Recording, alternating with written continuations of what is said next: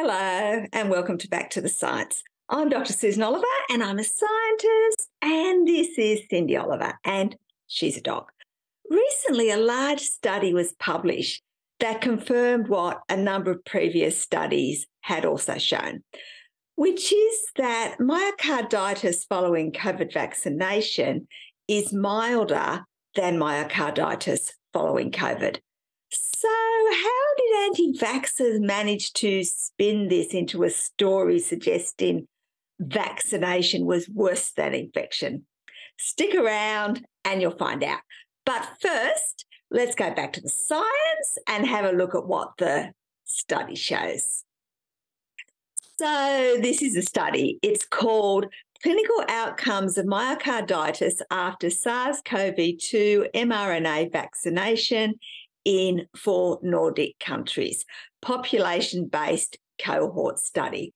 And what they did in this study is they compared the outcomes of 3 cohorts of myocarditis patients aged 12 years and older who were admitted to hospital.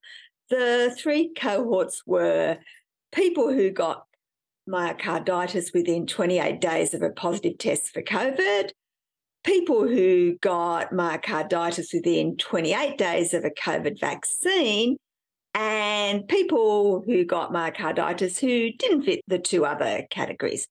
And in each case, they looked at 90 days of follow-up from admission to hospital. This is what they found.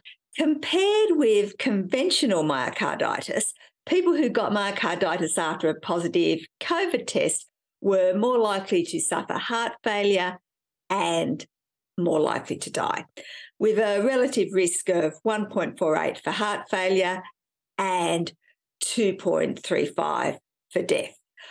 Although the confidence interval for heart failure includes 1, so that's not statistically significant. In contrast, people who got myocarditis after vaccination had a significantly reduced chance of heart failure or death.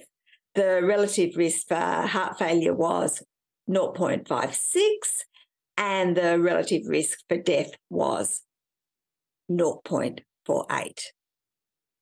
Of course, this is across the whole population, but we know that myocarditis following vaccination is actually more common in young people.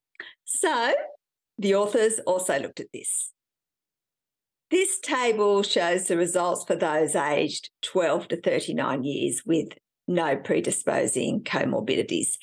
And they combined heart failure and death into one column because the numbers of each are low. Compared with conventional myocarditis, the relative risk of heart failure or death for people aged 12 to 39 who got myocarditis following vaccination was 0.5, so lower, although this wasn't statistically significant. For those who got myocarditis after COVID-19, the relative risk of heart failure or death was 2.87, and this was statistically significant.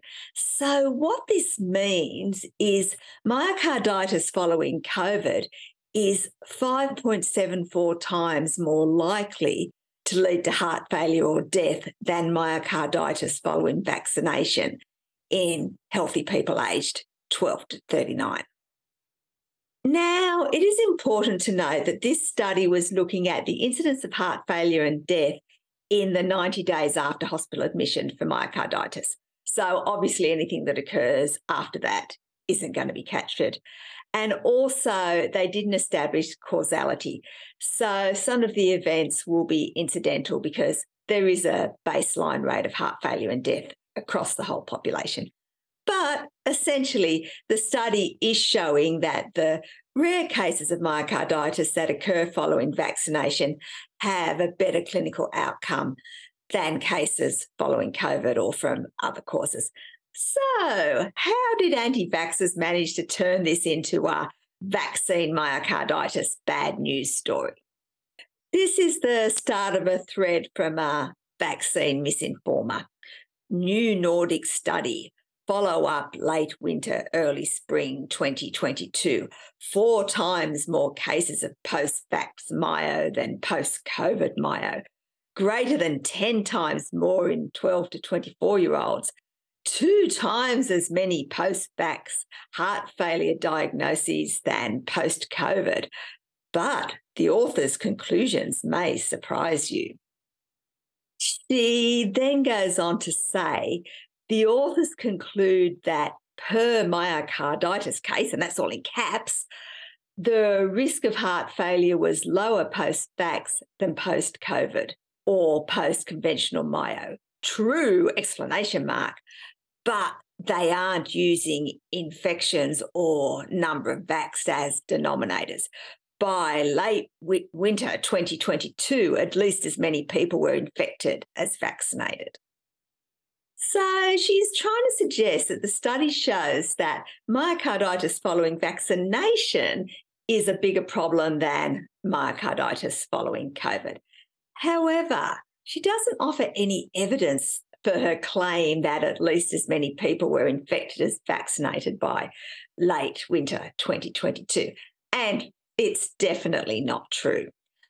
But that's only one issue with her claims. There are 2 more. Firstly, the study is only counting myocarditis cases after a positive COVID test. People who got COVID but didn't have a test will be included in the conventional myocarditis figures, and therefore myocarditis following a COVID test will be undercounting the total number of myocarditis cases following COVID. Secondly, the whole point of vaccination is to reduce the severity of COVID and its complications. So you would expect that people getting COVID after being vaccinated are at lower risk of myocarditis. But don't take my word for it that anti-vaxxers are misrepresenting the study. This is a tweet from one of the authors of the study. Public service announcement. Our recent study on myocarditis is a prognostic study of myocarditis patients. It is not a study designed to compare excess risk of myocarditis following vax versus infection. Please interpret responsibly.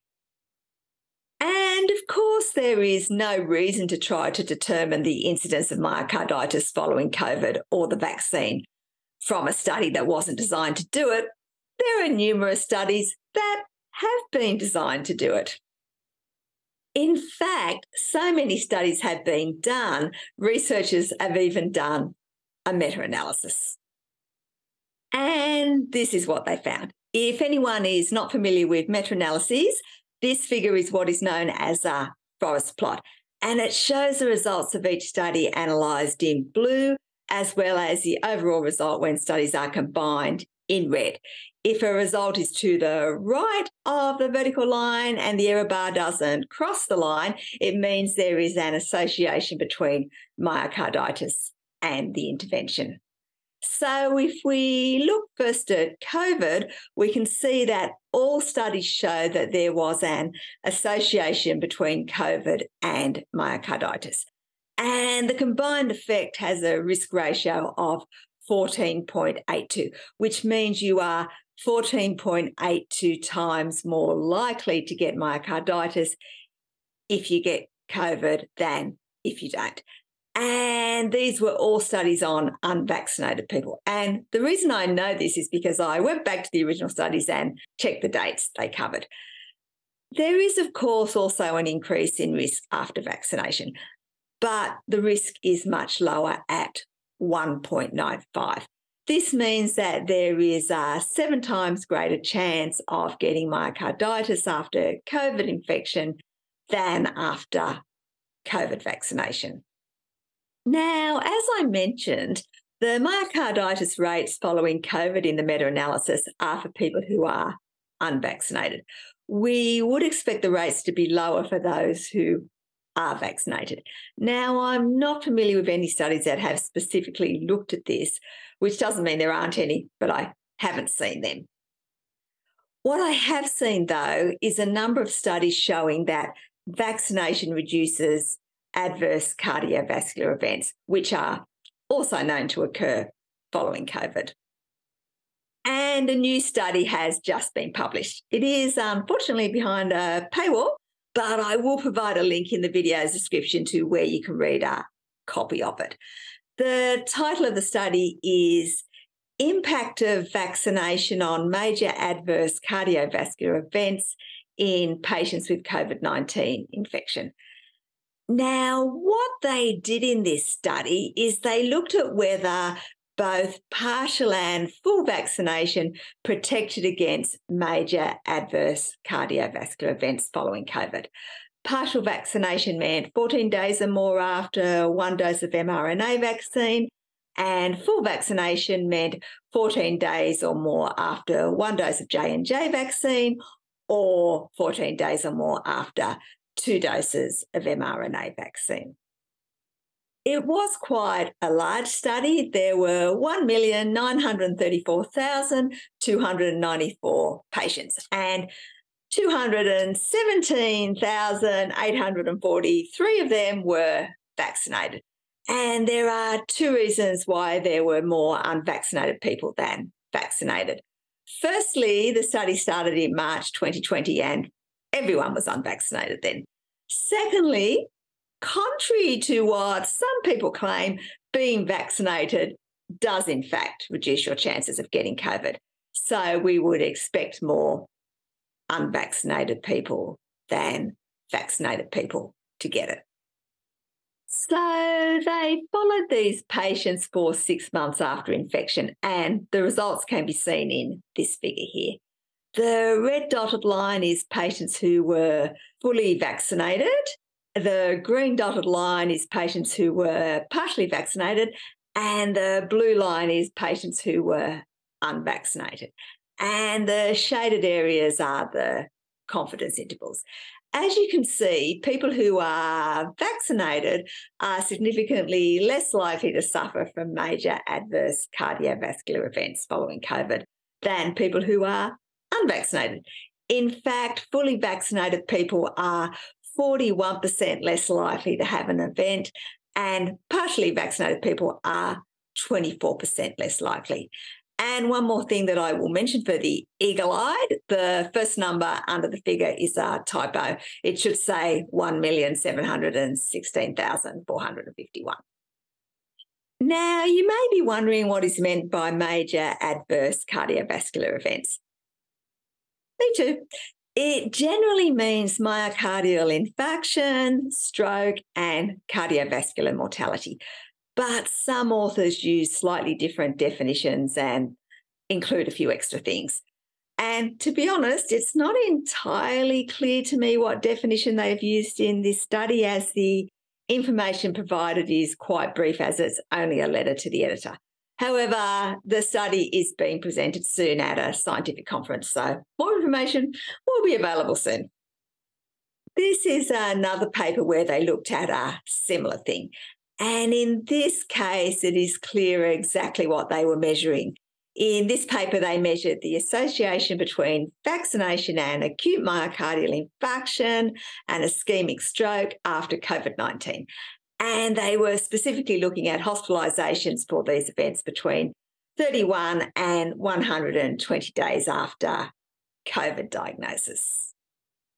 And consistent with the previous study, they found that full vaccination against COVID-19 was associated with a reduced risk of acute myocardial infarction and ischemic stroke after COVID-19. For acute myocardial infarction, the reduction in risk is 52%. And for ischemic stroke, the reduction is 60%. Also, a reduction was seen across all subgroups, although some did not reach statistical significance. So, in summary, the new study confirms what other studies have also shown, and that is that myocarditis following COVID vaccination is milder than myocarditis following COVID. The study doesn't provide any information on myocarditis incidence, but other studies have. and it is 7 times more likely following COVID in the unvaccinated than following COVID vaccination. And getting vaccinated decreases your risk of adverse cardiovascular events following COVID. However, none of this means that myocarditis following vaccination shouldn't be taken seriously. It should. If you'd like to look further into the data I've presented, I've provided links in the video's description. And please remember, this video is about the science, but you shouldn't take it as medical advice. For that, you should speak to your medical practitioner. If you've got this far, thank you for listening. And if you've liked or commented on the video, double thank you, because that means that more people will see the video. And of course, thank you to everyone who has bought me a coffee or Cindy here a treat. We really appreciate your support. I will be continuing to make videos about the science in the future. A few people have asked me about the ONS data and some people's misrepresentation of it, and so I will be making a video about that, but it's probably a week away because Cindy and I have got some walks to go on and stuff. But anyway, there will be more videos coming, so if you'd like to see them, please hit the subscribe button. Thank you.